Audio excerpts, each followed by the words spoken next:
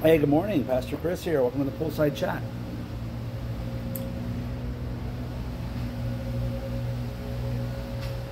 I, I hesitate, I don't know, I hesitate to start. I was going to say, God, where are you? And maybe that is the best way to start. Got some questions when you call out to God, cry out to God. You know, some people get frustrated for Schimmel with all the crime and hatefulness and pollution, whatever it is. God, where are you? When you see the pain and the suffering and people don't get better, God, where are you? God, don't you listen to us? Don't you even care? Where are you? And the theological term, the biblical term, is called theodicy. It's the study of God in suffering, God in pain.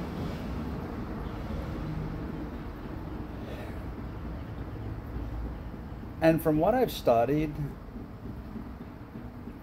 pain, suffering, sin, that separation from God, free will, growth, another theological term, sanctification, growth in God. They all kind of go into this answer. And one thing I want to remind you of is, think of Paul. Paul in 2 Corinthians had this thorn in the flesh. We don't know what it is. But whatever it was, he begged God 3 times to take it away from him. What's interesting, we tend to look over the first 2 times. He cried out once, please, I can't take this. Silent. Don't know how long it was between the first and second time, but he called out a second time. God, take this away, please. Help me. He's silent. We look at the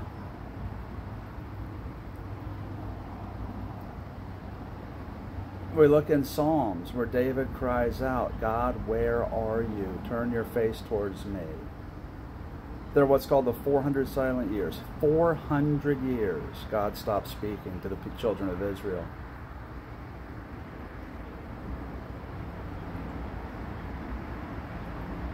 So God is silent. It's documented. We're not any better, not any worse. We're like everybody else. But why? Doesn't he care? When we study, we see the reasons for this, reasons that I can't understand, and I really, really don't. I mean, I can give you lots of, theological, Bible-y answers, but I just plain don't. But I do see, looking back, Job.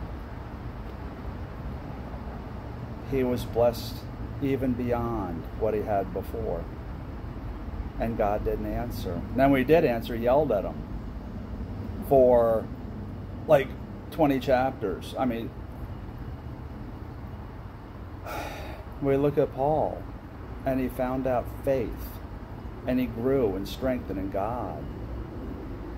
David, a man after God's own heart, he found out he could have a personal, honest relationship with God. It wasn't just ceremony and sacrifices.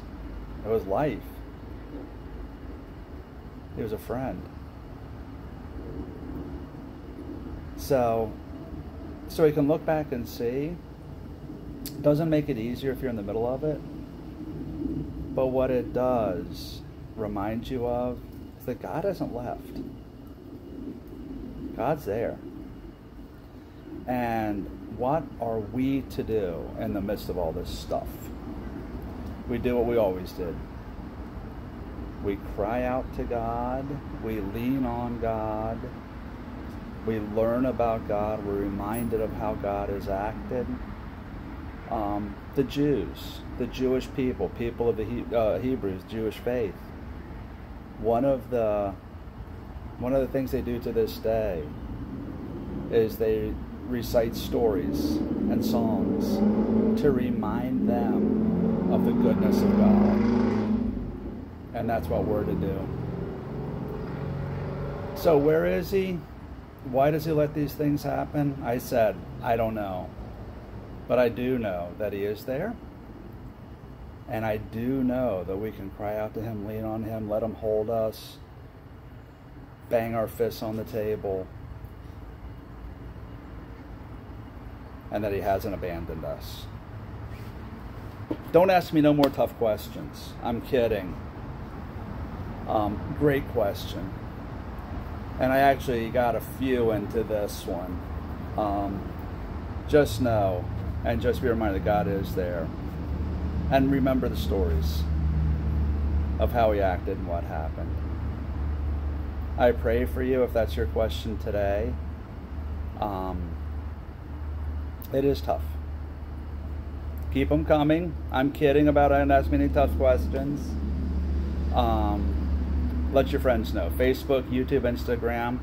Facebook, YouTube, Rumble, and soon to be Instagram. I've been saying that for like 3 months. At FL Compass Church. And every Wednesday, Saturday, answering the questions that you have. Guys, have a great week. We'll see you Saturday.